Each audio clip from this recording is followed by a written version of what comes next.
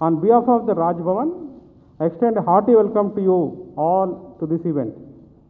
We are really privileged to witness this event on the occasion of Her Excellency completing 2 years of service as the Governor of Telangana State.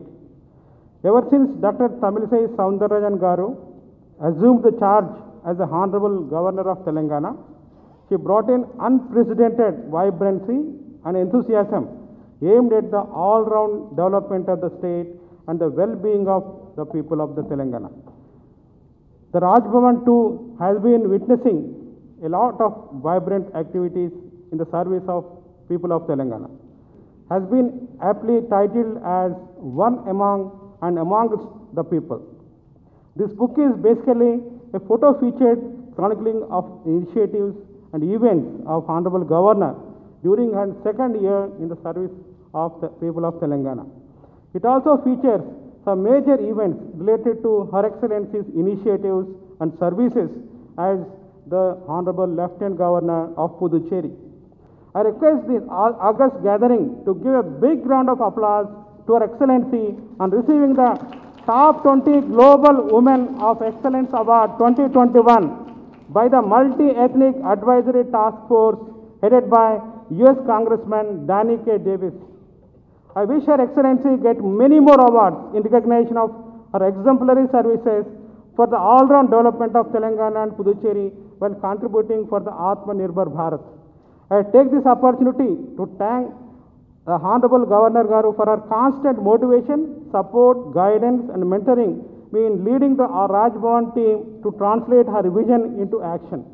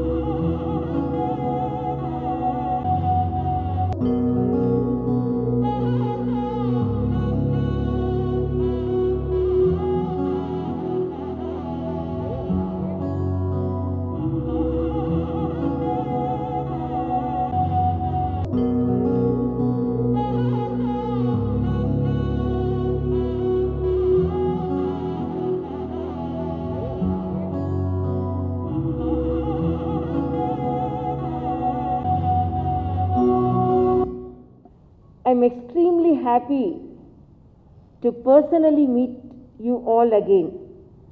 I extend a very hearty welcome to you all.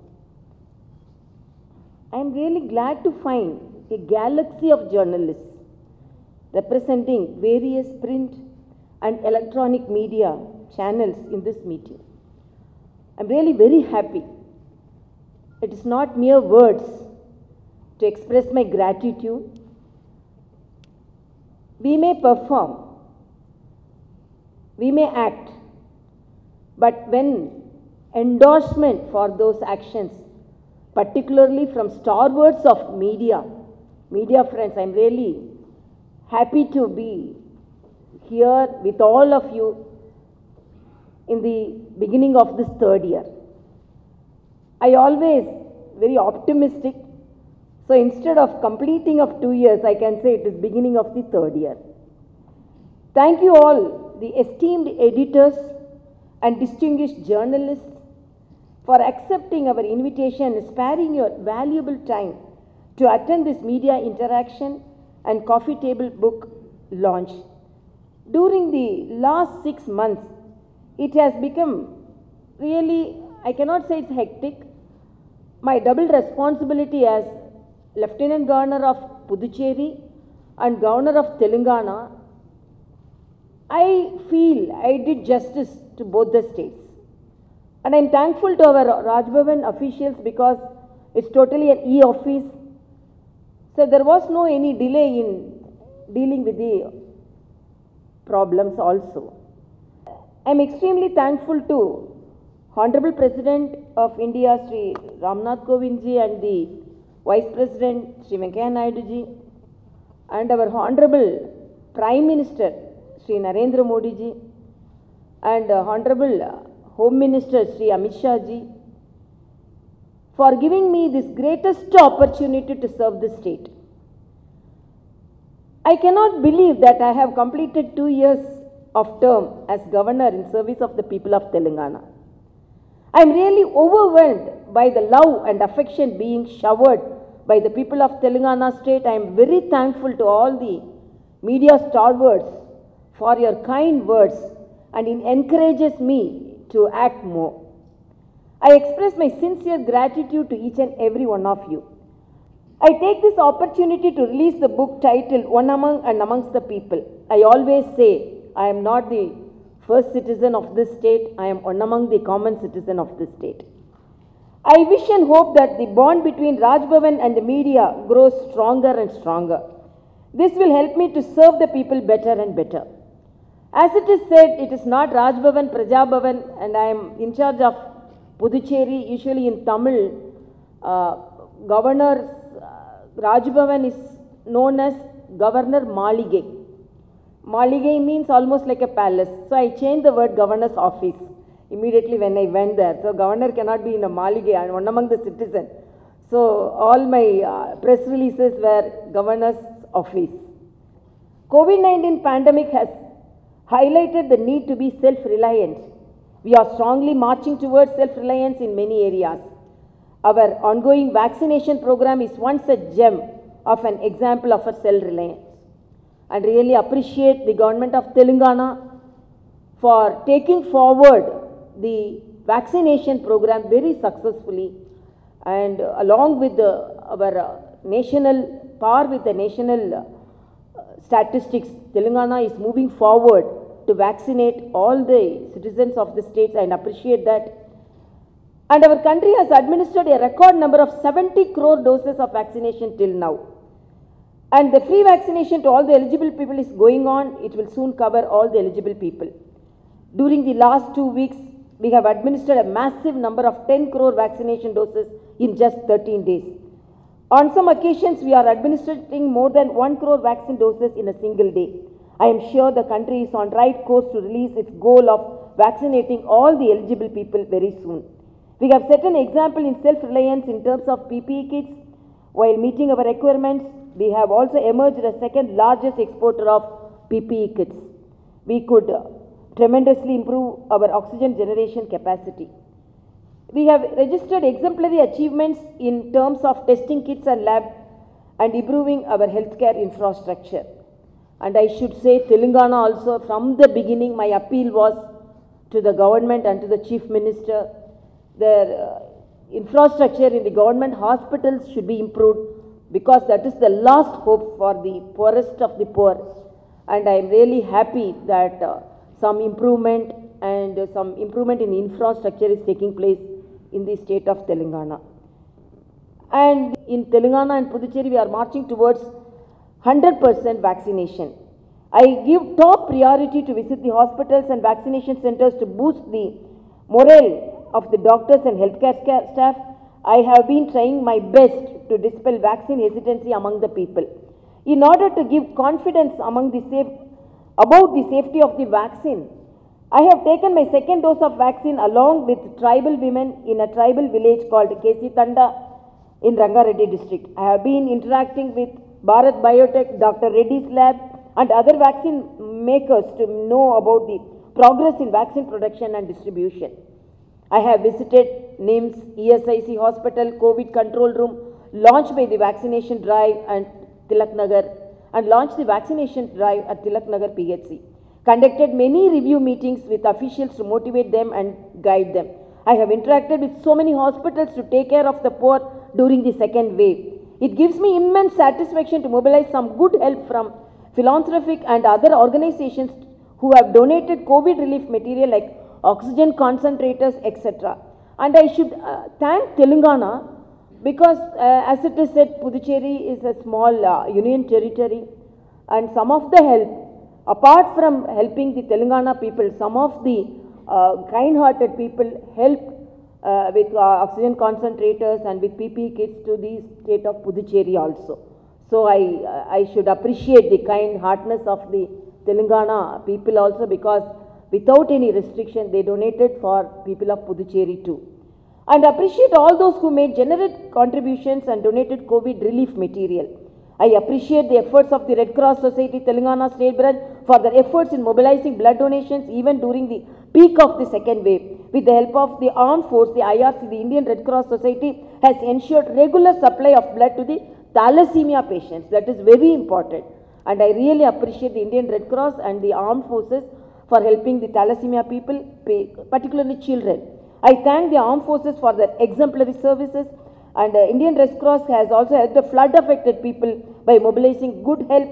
Nizamabad District Indian Red Cross Society unit has been won the prestigious India's Medal of Honor for their service. And as the Chancellor of State Universities, now there we have Vice Chancellors for all the universities. There are enabling conditions for the improvement in higher education. I have conducted numerous review meetings with the Vice Chancellors to transform the Telangana as hub of quality higher education in the country. Chancellor Connects Alumni is another major initiative to create a broad-based platform and network the alumni from across the globe for all around development of universities. And I appeal, please register, all of you must be an alumni of one of the universities in this state. Please register yourself in this Connect the Chancellor Alumni Portal so that you can be identified as a prestigious alumni of your university, so that the younger generation can take you as a role model from the same university. I have been motivating the Vice Chancellors and others in the field of academics to understand and implement the National Education Policy 2020. I strongly believe that National Education Policy 2020 offers 21st century education to the students.